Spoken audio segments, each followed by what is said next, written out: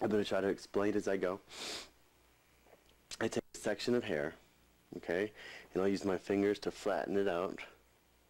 Then I'm going to use my thumb to pinch a section off, and then I'll grab that up. I'm going to use my middle finger for this one. Hold it, kind of press your fingers together so you hold it so that you can use this finger to pinch off your middle section. Okay? I'm going to separate it and flatten it out. Pay attention that these lines here are very straight. Take your first one, you're flattening it out with this finger, grab and fold, grab and fold, okay? Now, you may not be able to see, but you want to lay that flat so that you can grab it in between your thumb and forefinger. Make sure that you're pulling. See as I pull that down how flat that makes that? Mm-hmm. So you put your thumb back on this braid to hold it flat. Take this piece, reach under and grab it, fold it again. Thumb goes back on the braid. That thumb staying on that braid is all important. Okay? Thumb stays on the braid. You can let this piece go. Nice and flat, lift it up and over, because when you want to tighten it down, right there, thumb goes on the braid, it won't bind the top of the braid, and it will allow that braid to lay flat. And I'm just going to start with my revolutions. Twist and grab. Flat, thumb on the braid, grab, twist, and turn down. Thumb on the braid, grab, twist, and turn. See how I'm using my index finger, my pointer finger, as a guide to just keep it separated and start a revolution. Keep it separated and start a revolution.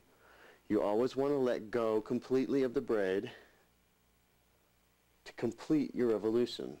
Pick it up, hold on. You're just pinching here and you complete a revolution.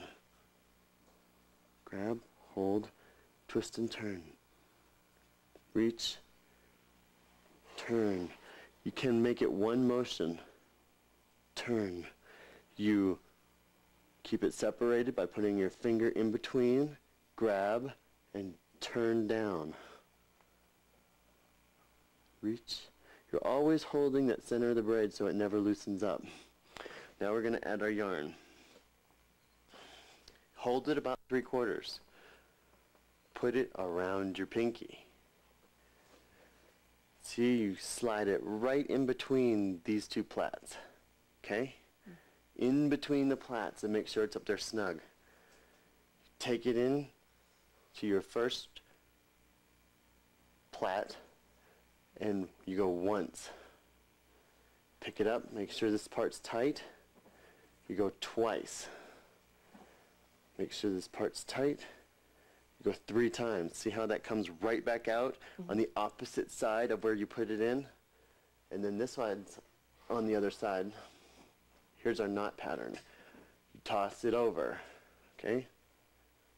Straight over. Pull it back a little bit and make a loop so it looks like a D. Forefinger, thumb go through, reach down and grab that yarn.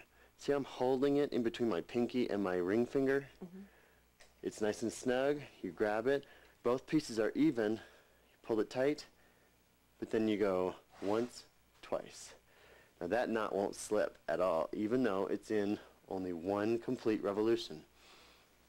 Then you work the yarn around so that you see where that yarn comes off the bottom of that braid.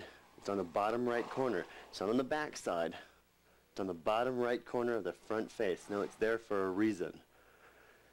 And that's to make your fold nice and tight. When you turn that braid over, it needs to be right there. And we'll get to that later.